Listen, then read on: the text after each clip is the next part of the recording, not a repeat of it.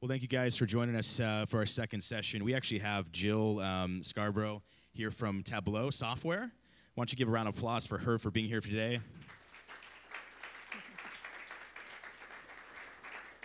Hopefully you guys aren't too tired. Who's tired from the last 2 days or energized? Hopefully you're both energized and tired, that we wore you out with like the best content you could get in customer success. My name's Dewey. I'm with Tatango, and thank you so much for attending the last 2 days. Some of you guys have been here every year that we've had this conference, and really excited to see what how this this event impacts your business. So this next session is actually going to be on running a reoccurring revenue business at 94% retention rate. So I'm really stoked to kind of introduce you and hear what she's got to say. So we're going to have some questions at the end of her session, so stay tuned, and let's get going. Thank you. How's everybody doing today? Oh, nice. So a little bit about me. My name is Jill Scarbrough. I'm going to talk to you about my journey at Tableau over the last 4 years now. So you'll find me located up in Seattle, Washington. Anytime I'm not at the office, I'm out doing something ill-advised in the great Pacific Northwest, and work for a company called Tableau Software. And what we do is really help people see and understand data. So joined Tableau about 4 years ago, and at that time, there were 9 customer success managers globally. I was among those. Fast forward 4 years later, there are about 65 of us, and I'm overseeing a team in North America of about 38 of them. So before customer success came to Tableau about 5 years ago. And at that point, we were a large enough revenue stream where they said, okay, our sales managers, they're getting pulled all over the place. We need to have a team dedicated to making sure that we're collecting this maintenance renewal revenue. So thus, the customer success team was formed. There were 2 main challenges that I'm going to talk about today, and how we've handled those, and some learnings, hopefully, that you guys can take away and put into practice. So the first one is moving from reactive to proactive. As I mentioned, we were formed basically because the renewal revenue was large enough. There are kind of 2 main problems with that. It was not necessarily, let's think about how we can help our customers. It was, we need this team to oversee the renewal revenue. So part of our challenge has been, all right, how do we change the perception of our company around, all right, let's truly build out a customer journey and make sure our customers are onboarded and taken care of throughout the year. And then also, we've gone through some pretty large growth. So how do you scale a team from 9 up till 65 plus in a matter of 4 years? So before I get started, I want you to think about your favorite restaurant. For me, this is a brew pub around the corner from my house. Go there probably more frequently than I should. Whenever I walk in, they know me by name. They're able to give me recommendations of what I would like. Whenever I have people in town, this is always the go-to place. Whenever I don't feel like I'm making a decision, this is where I go. This is actually what I think about our customer success team is doing. They create a sense of community with our customers. They know our customers, they listen, they prescribe exactly what they need, and it's really about not just coming and dealing with Tableau as a vendor, but rather creating an experience that our customers will want to go tell other people about. So how do we do this? First, there's a need. Customer comes to us, they say, I have a problem, we sell the software. What if you were to buy a piece of IKEA furniture? It's shipped to you with 5,000 pieces, there are no instructions. I don't know how many of you are as clever as I thought I was and decided I don't need those instructions. Not a good idea, ended up having to take it all apart and then doing it again. So what if we were just to sell our software and then say, all right, you're on your own? Not the best tactic. So what we do within the first 10 days is handhold our customers, saying here are all the resources that you're going to need over the course of the year. Here are some best practices around our customers that have been able to do this very well. Just an introduction and really getting it off on the right foot around building a sense of community. Next, 90 days, make sure they have installed. So a key point around this, the reason that we do the touch points at 1 to 10 days and 90 days is this is what our data tells us. So the main reason that we were losing our customers is because they weren't installing the software, or the champion that was actually sponsoring the project was being pulled in another direction. So it's really important for us that we stay in touch with the customer within the first 90 days, because that's when the majority of our attrition was happening. Next, we'll touch base at the 6-month mark, and really that's just to make sure they are receiving value. And then again, 90 days prior to expiration. What I will point out about the customer engagement model is Tableau's business is a little bit different than a lot of organizations here, as only a small sliver right now of ours is SaaS-based. So we are traditionally on-premise, so we don't have the luxury of being able to see a lot of the analytics behind usage. Therefore, we do have to rely on a good deal of live conversations with the customers to really understand what's going on. So that brings us to my next point.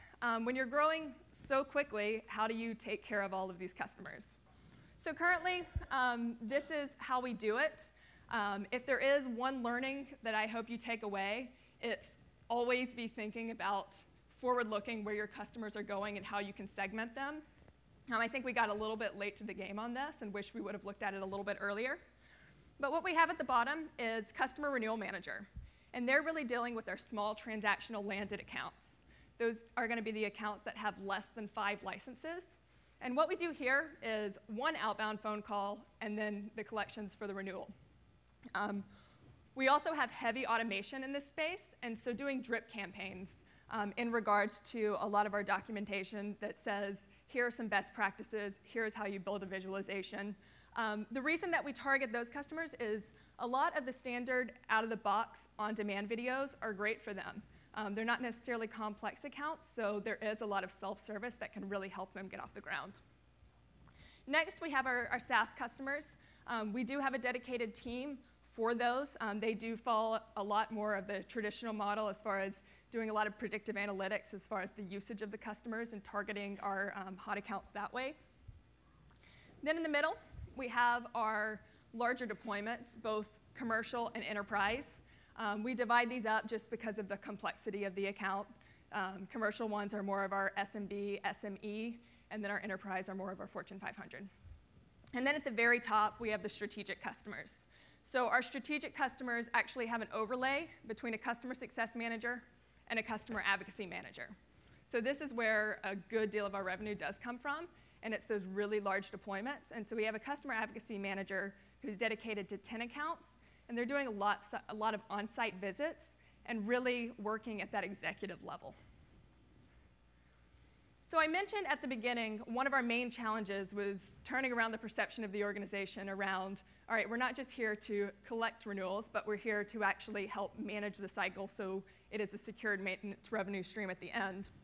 One of the ways that we've had a lot of success doing this is what we call sales influence. Essentially, that's just looking for upsell opportunities. So in our environment, there is always a sales manager involved, and then the customer success manager is an overlay. So we work as a team in these accounts.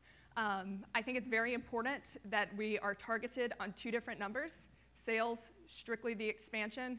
Customer success, strictly the renewal revenue.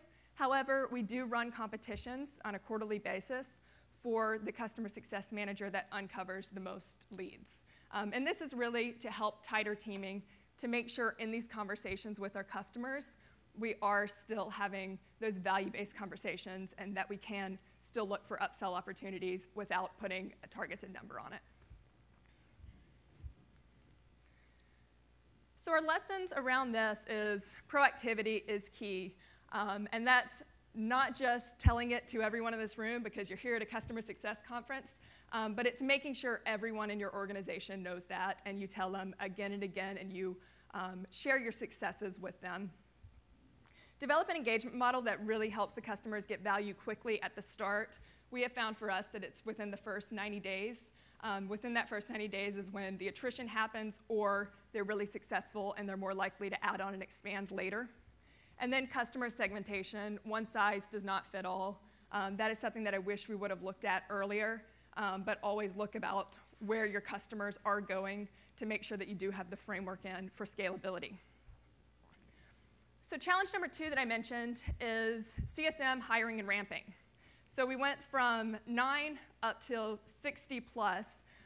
So a challenge was to make sure that we have the right skill set, to make sure that we are getting people in the seats and getting them having the right conversations with the customers as soon as possible. And then also that we're making it a positive career path so they are sticking around for a pretty long time. Something that is crucial for our ramping is having mentors, and I'll talk about that in a little bit. But we need to make sure to have mentors that the career path is long enough for a customer success manager that the experienced ones can take a new customer success manager under their wing. So what do we do as far as the profile and hiring? Strongly encourage any sort of behavioral interviewing. It is far more effective than really just talking through previous experiences.